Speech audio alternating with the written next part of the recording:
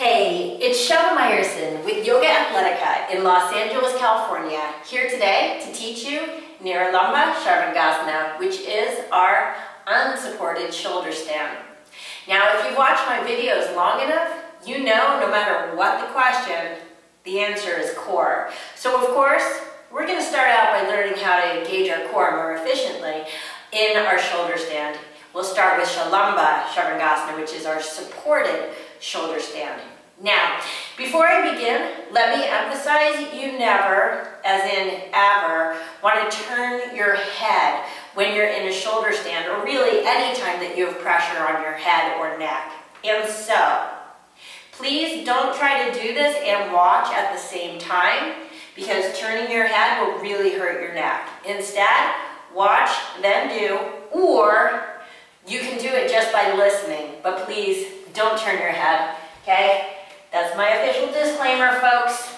Okay, we start by lying down and coming into Halasana, plow position. So legs go up and over to the floor behind you. Now, when we're working in our Sarvangasana either variation, it's really important that we get high onto our shoulders. So many people sort of rest on their upper back. We're going to get so high by scooting our elbows in towards each other and moving the hands towards the shoulder blades that every vertebra of my spine is off the floor. That means every one of them, including my full neck, my C7, and all points between above and below. Now, once I have my supported posture, my hands are somewhere in the upper lumbar region, I see if I can press into the back of my head gently, my shoulders, and into my elbows. Squeezing my legs together, I lift the legs straight and simultaneously up into the air. Most people are used to doing one leg at a time. That's not going to work your core the way this well. Here we go. Legs come down. Maybe reestablish the hands on the back. Legs together and up. Okay, so we'll just do 5 of these, but you can do more. Okay, squeeze your legs together. Pull up from your hips. Legs high. 2 more. I bring it down and up. It's sort of like an upside down leg lift, right? Simple core action. And one more time. Straight and simultaneously up into the air. Now every time we come out of a shoulder stand, it's always Halasana first, and I roll out. There might be a Padmasana in there, but that even comes with the Halasana first too. So, if that's all Sanskrit to you, don't worry, it's not that important. I said that you might bend your knees, basically, after you take your feet to the floor, or you may not. Okay, pick your poison. Okay, once you've got that one, the straight and simultaneous lift, we take it to the next step, which is to do it with our arms on the floor instead of on our backs. Now this isn't exactly unsupported because the floor is supporting and I'm giving some leverage with my arms, but it's one step beyond. So let's try that one. Once again, I lie down, Halasana. It still helps to scoot my shoulders together even though my hands are on the floor. And see if you can, same thing, lift your legs up. They won't go quite as high probably, and down. Notice how the tush is back behind me a lot before I start, and it sort of moves towards me as I lift too. Really using my arms here, pressing down, squeezing from the legs together, lift. So bringing my legs together gives me that Mula Bandha, right? That pelvic floor support. And lift, and down, and lift, and Halasana, and roll it out. Okay, great. So make sure that you can do that because that's the basic core action that's going to help you here. Then let's take it back 1 notch. Not really back, forward. I don't know why I said back.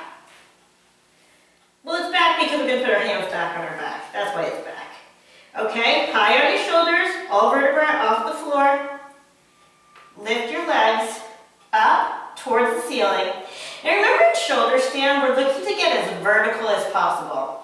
Just know that in the unsupported version, the legs most likely are going to fall back to an extent. So for the next step, keep your right hand where it is on your hip and see if you can take your left hand and just hey, hi, and then let's switch. Right hand, hey, hi, left hand, hey, right hand, hi. Okay, so now you know that it's not so very, very horrible to take away some of the support. Keep in mind on this one, quite frankly, if you fall out of this, you're basically going to roll out like a ball. So it's certainly not the end of the world.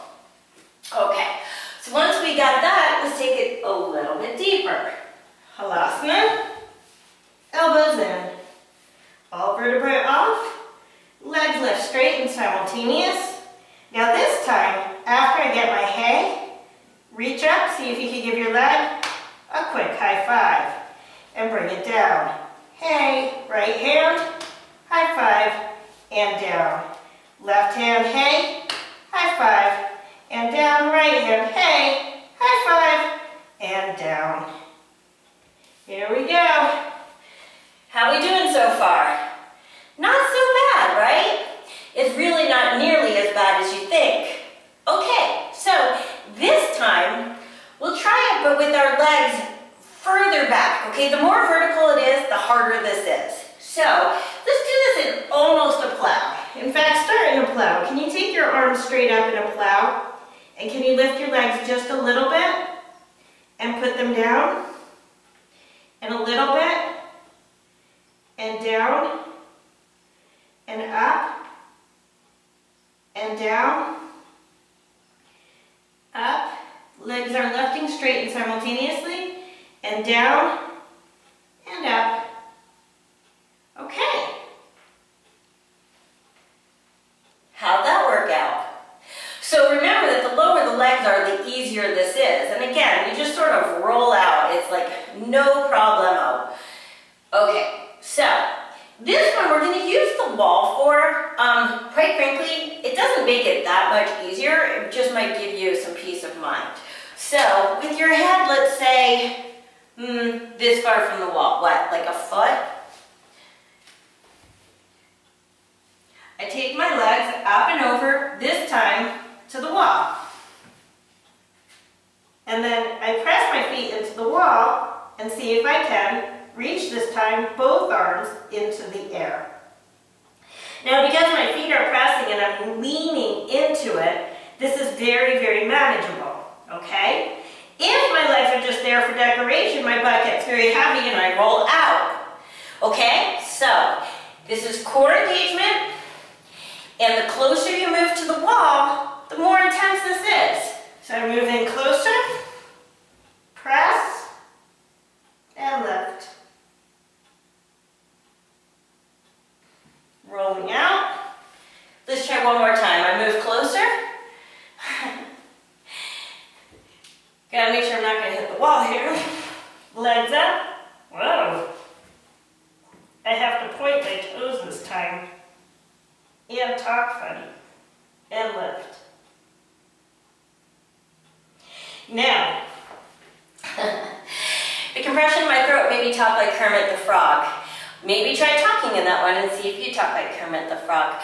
Okay, so when I'm super, super close like that, try it. The closer you can get, the more you're going to feel your core ignite. Okay? So once you feel comfortable with that, and again, let me just show you what it looks like if you fall out of this, so it's not scary, although you might have already done it. If I lift up, and let's say I go up, I roll out like this. Okay? As long as you keep your spine round and don't flip out and flatten out your back, it's like a no-brainer, and it really is hard to hurt yourself in this one. I'm not going to go so far as to say impossible, because there's always going to be someone who's going to tell me that they broke their back in this one. I hope it's not you. Just make sure that if you feel like you're falling, round your spine. You'll roll out like a ball. Okay, let's take this together. Legs go back, elbows in, Get high, high, high on my shoulders. Both legs straighten simultaneously. Lift up into the air. Now this time, can you take both hands off your back, but your arms are still down, so you can gesticulate when you talk. Okay? Lift back up. Again, hands are off the back. Okay, let's take this all the way. This time, hands come up and press into your shoulders as you extend your arms up into the air, hands by your legs.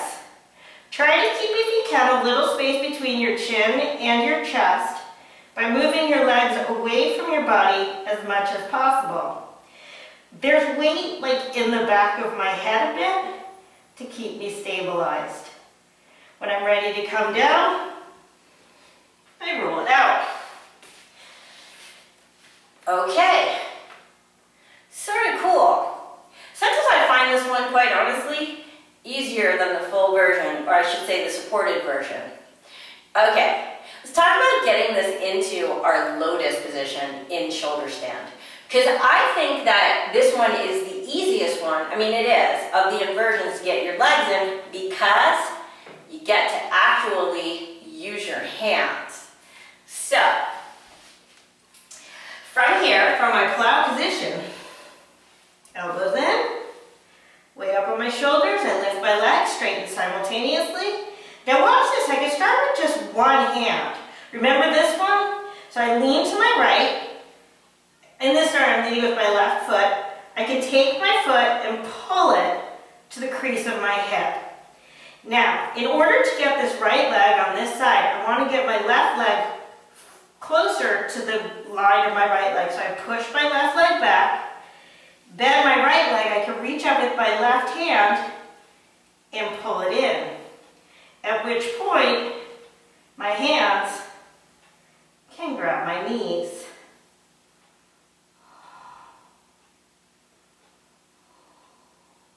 Now you could just come straight out of this if you take your time, keeping a little bit of core control here. Back into your halasana, plow, and rolling out. Okay. I'm going to try to show it facing that direction, even though there's a wall right here. Let's see how I could do this and still stay on the screen. Let's move this back a little bit. Okay, so I'm going to have to come into this a little oddly. Okay.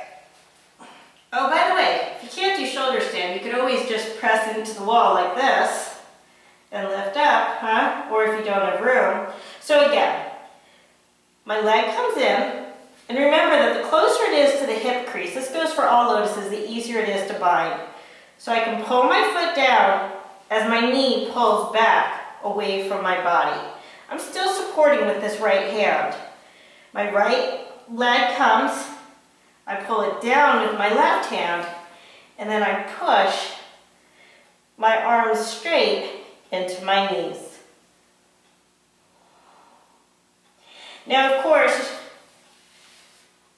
you could do it also from legs straight, from arms all the way in the air. You just pull in, and boom. Okay, I'm going to try to come out of this without breaking the wall. Done. Okay, how'd you do? I simply love this pose. For reasons I can't fully explain, I do find it easier than the supported variation and easier to hold. The thing has to do with my wrists. I hope you enjoy it too. This is Shana Meyerson with YOGAthletica in Los Angeles, California, wishing you an awesome day.